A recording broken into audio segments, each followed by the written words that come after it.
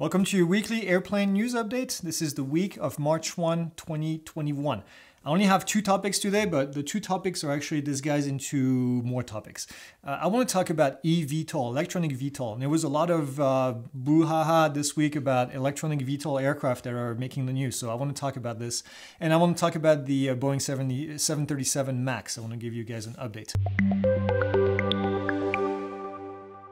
The first one that I want to talk about is Joby Aviation. And Joby Aviation has been around for a while. They have an electronic VTOL aircraft. Now, if you've never seen electronic VTOL aircraft, this is what we call air taxi aircraft or urban air mobility is the new name for it.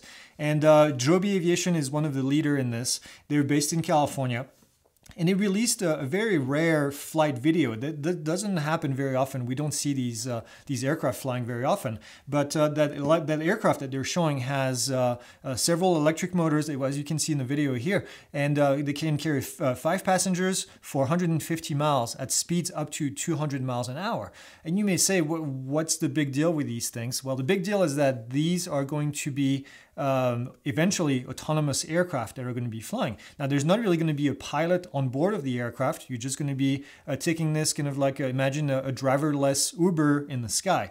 And speaking of Uber, Joby actually purchased Uber Elevate, which was the section of Uber that was designed for UAM, and urban air mobility.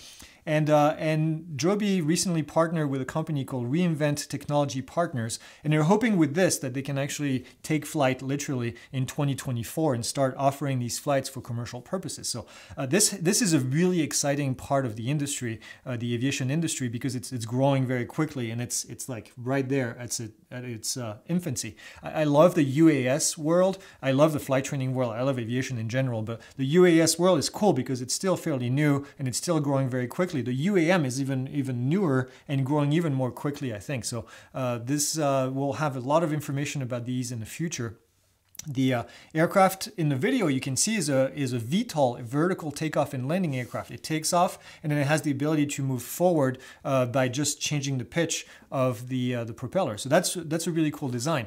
And speaking of unmanned aircraft, we have Boeing. Boeing creates it's called a Loyal Wingman, and this is a project that's going on in Australia right now with Boeing Australia and with the Royal Air Force in Australia. And they're basically designing a wingman that's going to be an unmanned aircraft that has the ability to carry sensors, to do reconnaissance, to do all kinds of intelligence, surveillance, all kinds of different things to help a manned aircraft pilot that is flying, a fighter jet. So this is really cool. This is a really cool concept. This thing can go 2,000 nautical miles and basically help the pilot as they fly. So I thought that was a really cool concept coming out of Australia and with Boeing. And then the last one in the eVTOL world is Kitty Hawk. This company is partnering with a company called Falck. And Falck is a healthcare company provider.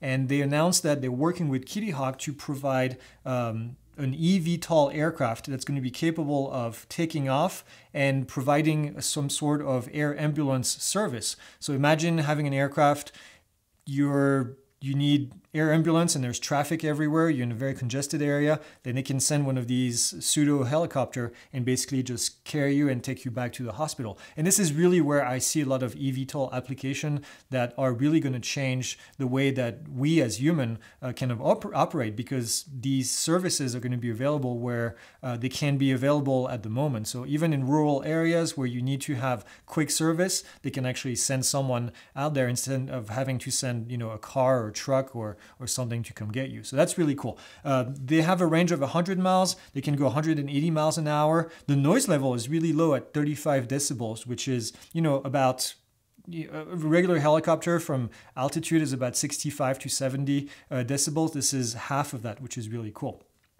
They have 13 prototypes right now, and they've done over 700 practice flights. So this is something that they're actively working to bring to the community, which is really cool. Okay, the last thing I want to talk about is the Boeing 737 MAX update. You've all heard the MAX story and being taken offline and having to be recertified. United Airlines just announced that they are ordering 25 of them to add to their fleet. That's going to make their fleet 180 at this stage, which is really cool. China hasn't really approved the MAX to get back into service at the moment. They're basically saying that they're still reviewing everything and that they're going to enter the test flight phase eventually. So, all right, that's all I have for you guys this week. Trying to keep it a little bit shorter than usual, and I will see you next week.